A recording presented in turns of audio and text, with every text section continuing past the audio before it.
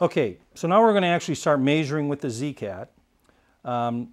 But the first thing we need to do is doing a simple alignment, because the gauge out of the box and anytime you first turn it on is going to be in what I would call machine coordinates. We need to put it in part coordinates.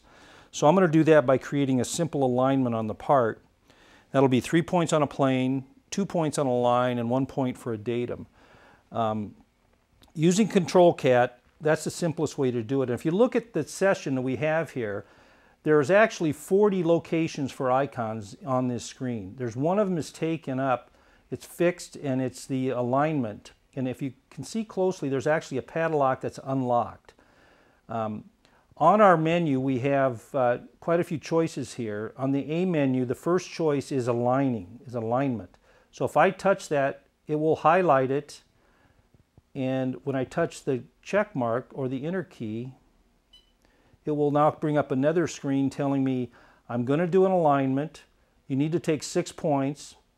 So far I haven't taken any points, and this is the probe I'm using. And this is if I have a go-to point.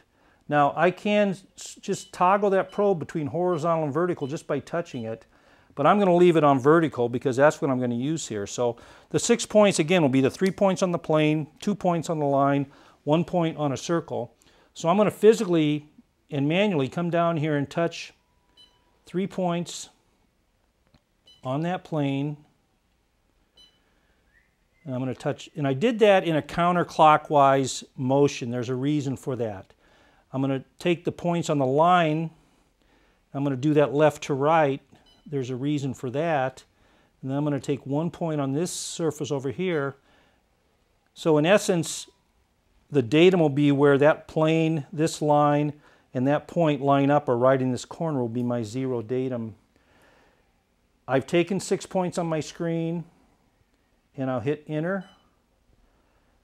My alignment key is flashing. That's active. So while that's flashing, I'm going to touch anywhere on the screen and it will move that alignment up into my screen, and you'll see it says alignment 1. Before, when we told it to number them, this is alignment number 1. Now to actually run that alignment, I'll highlight it again by touching it, and I'll highlight and I'll hit the check. Now the zCAT will now go under DCC and take those same exact points, only under computer control. Now the reason I did the plane in a counterclockwise, that tells it that my z-axis is going to be positive going up.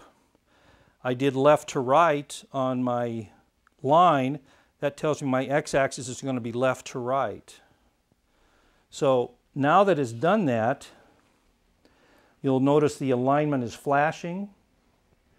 While that's active, if I just were to touch my alignment, fixed alignment key, that padlock locks, and now it's in part coordinates. So now everything I do from this point forward will be based on that alignment that I did, knowing that that part is sitting exactly in that location.